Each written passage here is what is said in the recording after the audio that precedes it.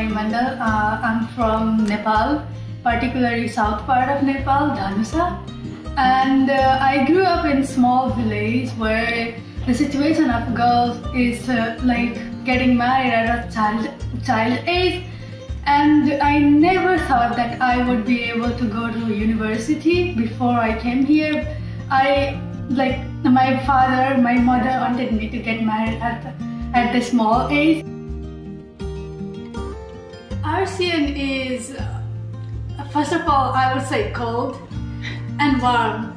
Cold in a sense of, yes, weather, but at the same time where you feel sometimes your heart is cold, you feel, oh, I am not good enough to be here, but at the same time warm because of the people here with the warm heart always encourage me to do something, always push me up and yes, I can do. And now I really feel like it's a place where I opened up, I learned to learn, and I started to being myself and letting okay, so I don't care whatever people say, but I would be myself, I would do whatever I want to do, and this is my time to shine.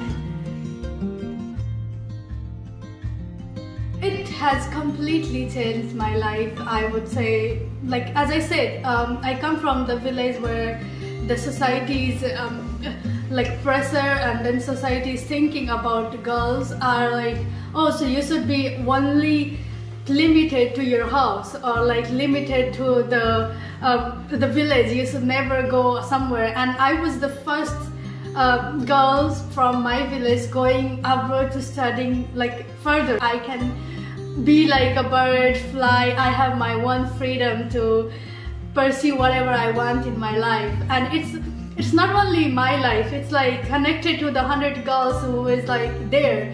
They also see me as a the role model, and be oh, so look at her, she never dreamed, but she keep working, and now she's there. And I can't imagine without getting this scholarship being here, or any kind of another foreign country, because no, first of all, my parents cannot afford it, and another my society will not accept that parents paying girls' child for their further education in abroad. So it's it has completely made me independent, free, and be yeah, you can do whatever you want.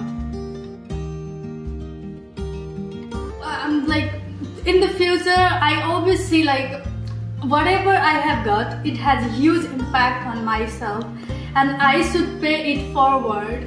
So that's why I would one of the dream I have is to go back to my village and awareness program or workshop or whatever I can do to make another girl's child to feel that they have enough and they can get opportunity to do it. It's not only the girls because they are the victim, but it's the whole society. So I have these projects. At the same time, I always wanted to be a teacher, at least for some period of time, because I feel the teacher has played one of the most important role in my life, and because of them I am here.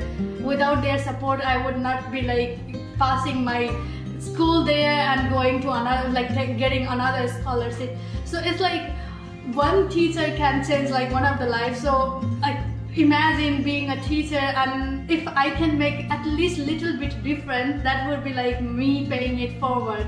So that's what I want to do till now. It doesn't matter what I'm gonna do in the future, but that's two things I will surely do. Thank you so much.